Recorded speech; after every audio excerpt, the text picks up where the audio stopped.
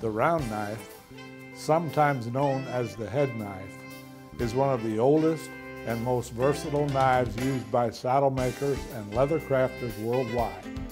In this program, we will show you how to sharpen and use these knives to cut leather. Many times when you get a new head knife or round knife, it'll be sharpened, but it's not really sharp enough as it should be.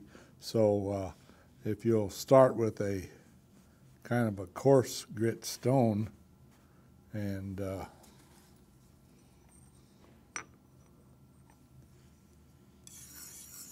pick up about a 16-degree angle and make sure you start at the point, and then as you come to the top part, go back the other direction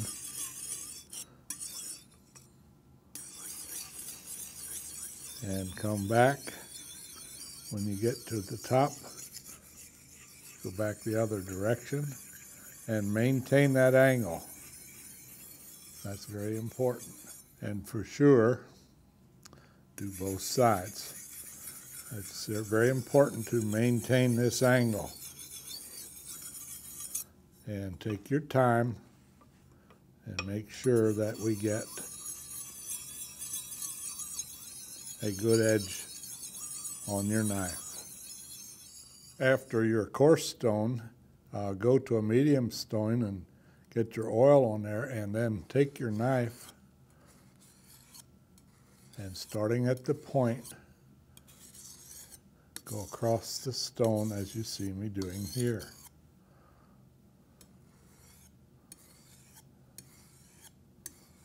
Again, we're maintaining our 16-degree angle. Notice I have my fingers out over the blade so that it doesn't flex too much. Now we'll turn it over, do the same thing on the other side.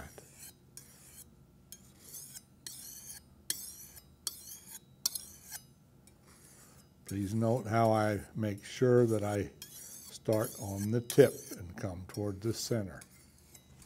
Next, we will go to a fine stone. Again, we get oil on our stone, and we make sure we get fingers out over the blade, and maintaining our angle now, we go from the tip to the center just as we did before.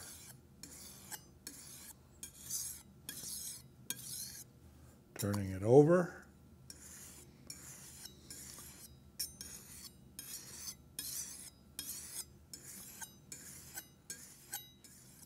After you have sharpened your knife, we need to keep it stropped, and I've made a strop here with just a piece of thin leather cemented onto a piece of 1x4 wood. I'll rub this with the jeweler's rouge, and now we can strop our blade. As you see now, when stropping the knife, I'm pulling it away from the cutting edge, and I'm making sure I cover the entire blade.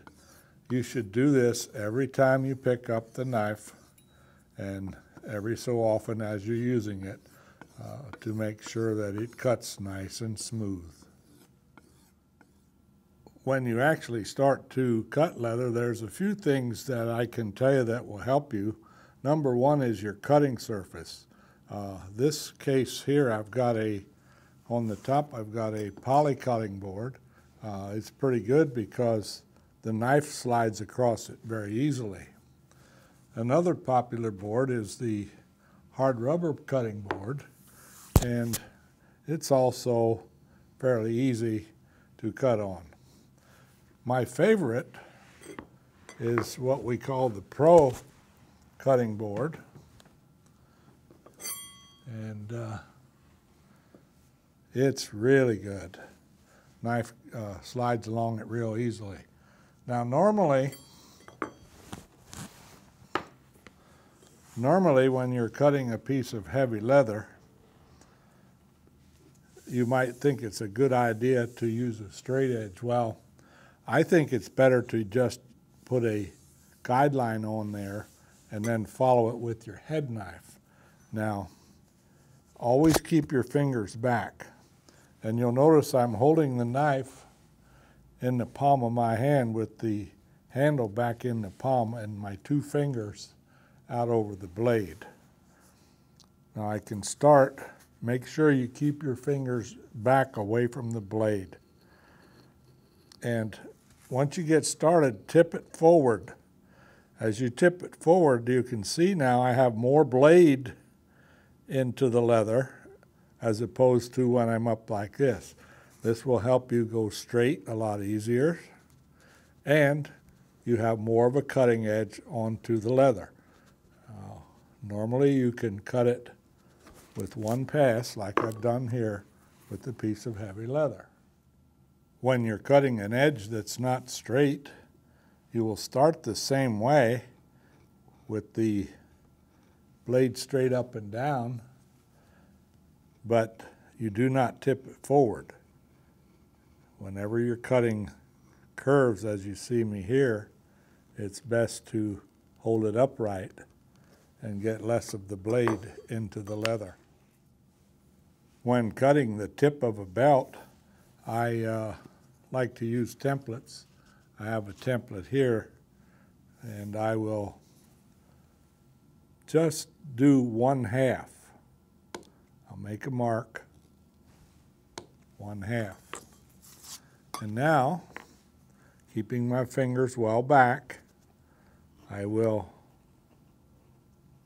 cut the first half. Now I will flip it over and mark the back.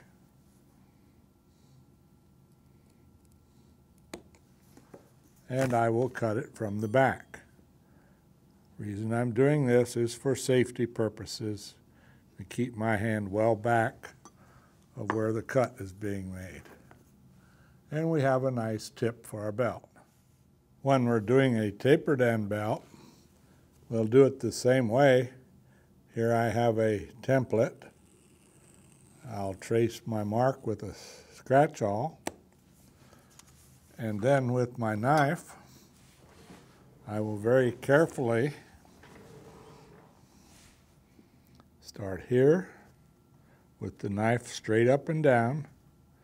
After I make my curve, I can tip it forward and follow my line all the way to the end. I will do the same thing, tipping it forward if you want to finish off the end. Make your mark on the back side.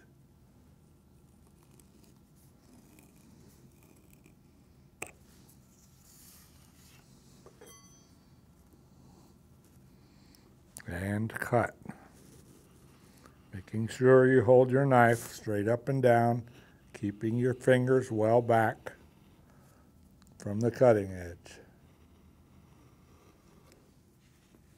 To do skiving, I recommend you do it on a piece of smooth marble or plate glass.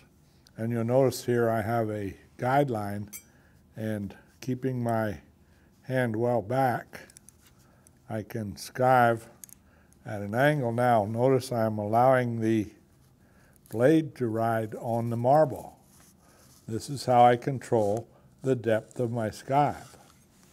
And by putting a guideline, I have it back as far as I want it.